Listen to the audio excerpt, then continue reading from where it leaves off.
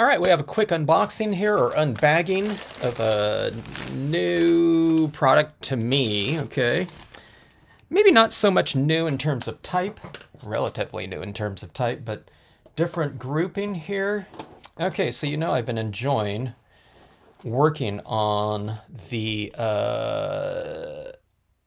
printable holographic vinyl sticker paper. That's the longest title of any type of products I ever use. But this one is a different grouping of different patterns here. Okay, I have 2 packs right here. So 10 sheets of this one right here. So the 10 sheet one has 5 different patterns, and I think 2 of each, okay? The 25 and 60 sheet, I think, there was 25 of the same sheet or something of that sort, okay? So I'm going for the Uinkit, or is it Jenga? I don't know. I'll put a link to it below. But this is the, again, the sticker paper, so inkjet and laser printers, okay? If you're going to be using it in those types of situations, you know, look at the instructions online and just make sure that you have a compatible printer. But let's take a look at the patterns right here, okay? Like I said, I used to think that this type of thing would just be too loud for scenes. Now I have a feeling that there isn't anything too loud anymore for me. I don't think. I don't know. But let's take a look at this one right here. So patterned, holographic, and it's this, I don't know, it looks like fish scales to me or something like that if I was to relate it to something. Pretty mellow in terms of the coloring on it. It reminds me of the coloring of the Recollections holographic foil. Yeah, right here. This one right here. See this one right here? It's a lot more mellow than the more hot looking, you know, high intensity and contrast types of foils. Okay, so this one's a little bit more mellow. Sometimes these are more applicable in terms of different types of scenes, okay, than that other crazy one, because you have to kind of match the intensity a lot of times in the surface that you're using to make it applicable for a landscape, okay? Otherwise, it just gets kind of swallowed up. That's just my opinion. Okay, let's see, 2 sheets of it, okay? So pretty cool. I don't know, it reminds me of like I don't know, like a salmon or something like that. The scales and whatnot. I could see it being used for whatever, you know. I mean, these types of holographic effects for me are the things that are really great for things like skies. Okay, you get those different types of colors and whatnot up there. Stylized, yes, but exciting, yes. And applicable, yeah. If it takes the inks just like I've been using to this point, these will be really fantastic. Okay, so a very fine, kind of more glittery surface. Same type of mellow coloration right here. Very fine, but patterned. You see these kind of looping types of patterns on here. It's a real different feel than the previous one. Well, I don't know about real different feel, relatively speaking, okay?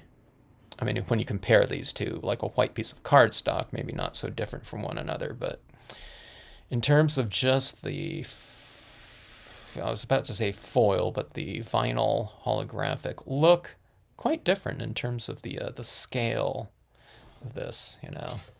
Like I said, this one looks like fish scales, but I'm talking about the size here, so pretty cool. Look at that right there. You can have like a northern light type of thing going on in the sky, maybe. Okay, let's move on here. Okay, just straight vinyl holographic, the typical one right here. There's a couple little dents in it that I can see. All right, like that.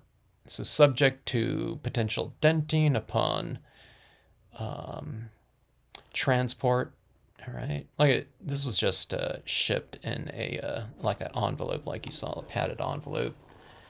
So, you know, you might get these types of things.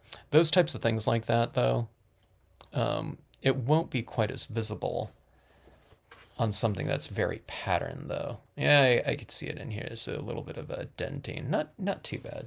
You know, not to the point of unusable or anything like that. And again, this is sticker paper, so I always have a hard time getting these things started. There we go.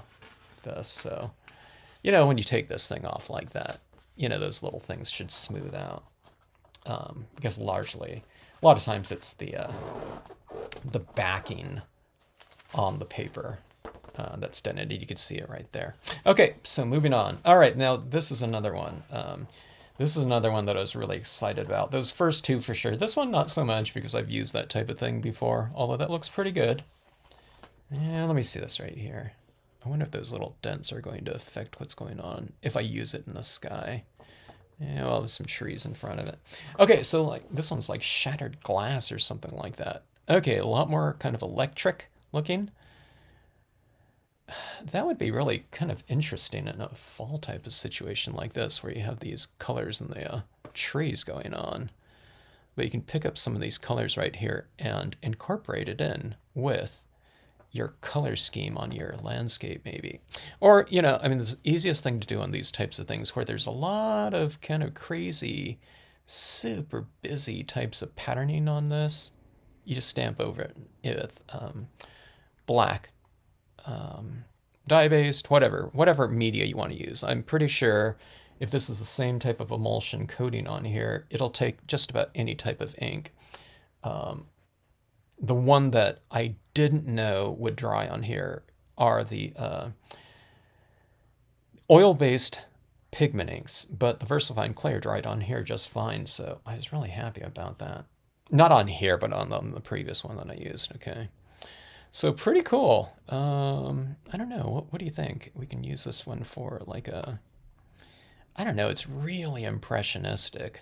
So I don't know, I can use it for like a scene with a lot of fall tones where it kind of just incorporates in with that, or we can go with, like I said, just monochromatic, if not just completely grayscale or black, you know, as images in front of this type of thing.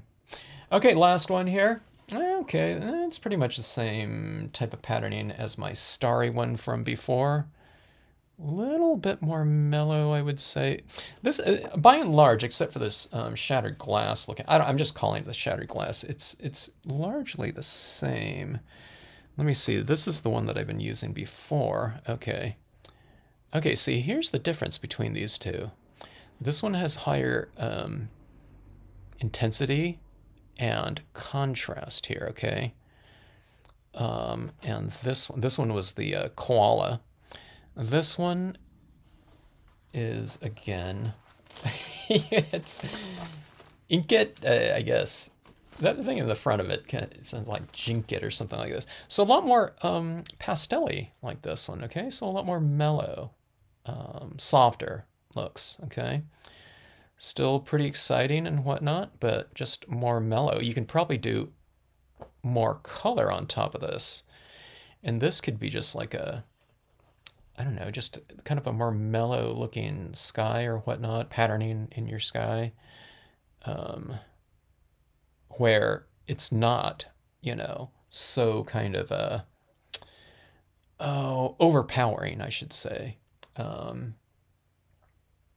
I don't know, the imagery, I'd put our color imagery up against this anytime. So this could be much more of a subdued type of partner with the other one, as opposed to it being complete about this. Now I'm saying that, and here we have this holographic kind of glittery type of thing that's sparkling like crazy.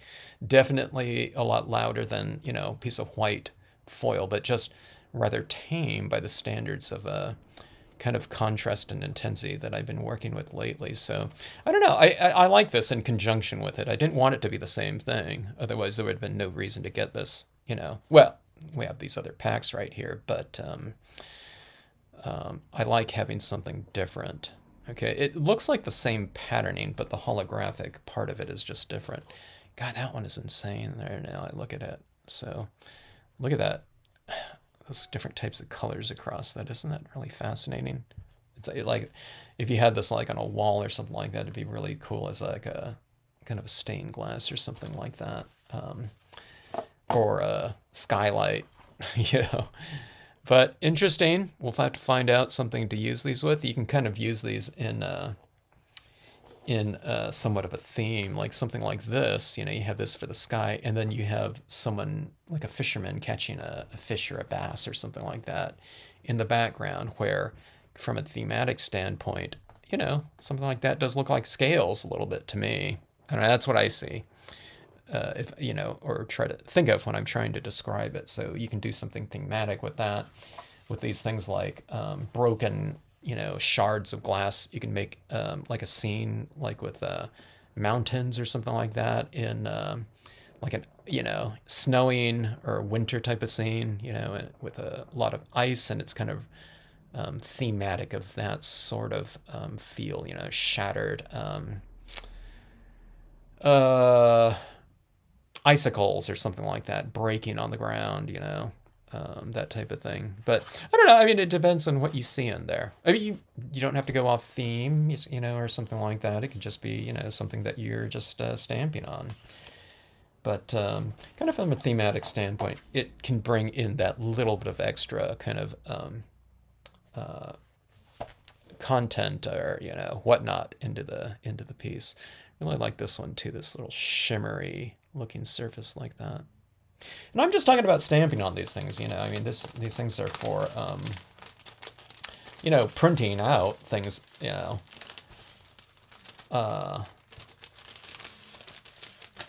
You know, with your printers, so you could certainly use it for that.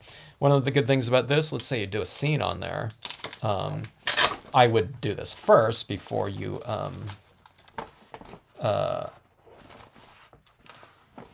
was trying to think, did this come out of this pack right here? Oh, here it is right here. I would print on there first, like quotes or something like that.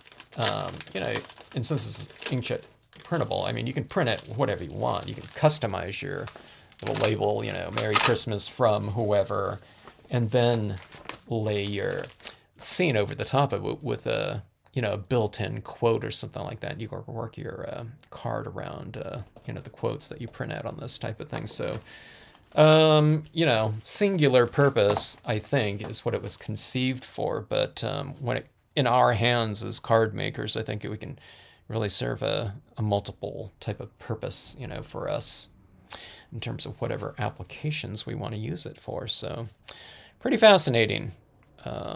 Yeah. And I'm not even talking about printing on it. So anyway, can't wait to use it. Got a lot of experimenting ahead of me just to see what type of inks and media are compatible with it, and can't wait to do that. All right, thanks for watching. Hope you enjoyed it. If you enjoy this content and whatnot, hope you think about subscribing, commenting, and sharing.